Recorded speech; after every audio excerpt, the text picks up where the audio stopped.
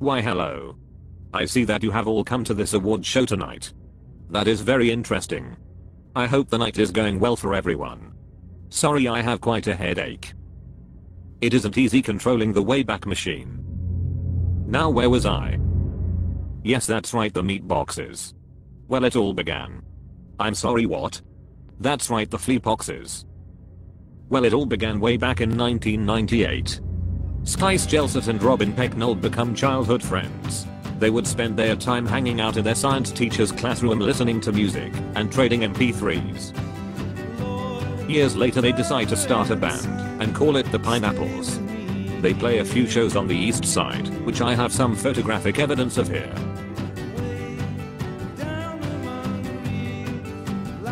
But they were later approached by another band called the Pineapples who threatened to sue, so they had to come up with a new name. It was decided at some point, and for some reason, that the name would be Flea Boxes. And so, the band was formed. With local producer extraordinaire Philip Eck, they recorded some of the songs they had been performing as a 6-song EP and sold it at local record shops and shows.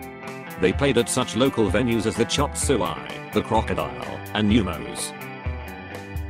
Some time passed, and their sound continued to evolve.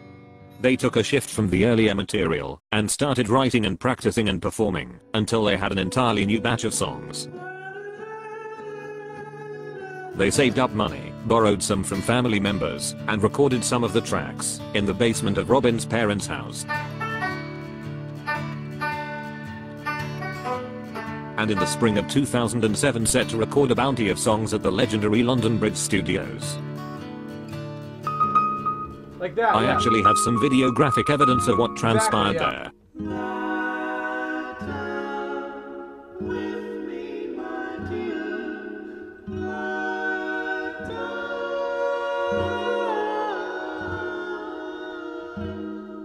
A summer passed, and a short break was taken from recording, and Robin took a trip to Europe, and upon returning the group set about recording the rest of the album.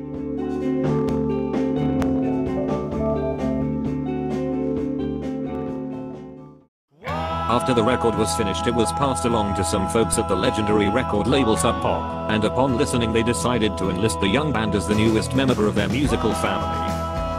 The band continued to play shows at local establishments.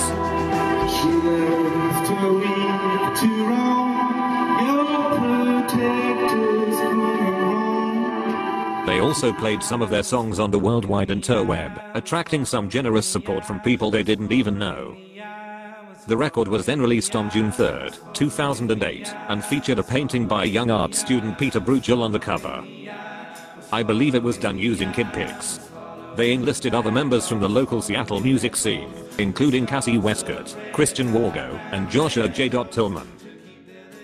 After the release of the record, the Beatboxes decided it wise to travel to some other cities to play the same songs that were also on the music record. I have some photographic and videographic evidence of said travel adventures.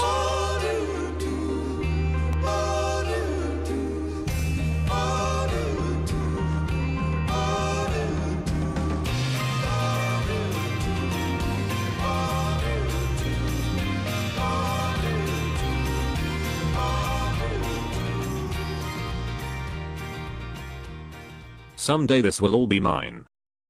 I'm sorry, what? Ah, that's right, the Meat Clarkses. Well, the band has since had the wonderful opportunity to travel around to some very interesting places in the world in support of their record.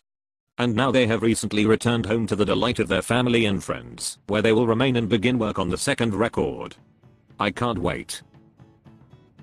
The band would like to thank you all very much for the privilege to be recognized by the great city of Space Needle. What's that? Ah yes. The great city of Seattle. Thank you, and long live our leader.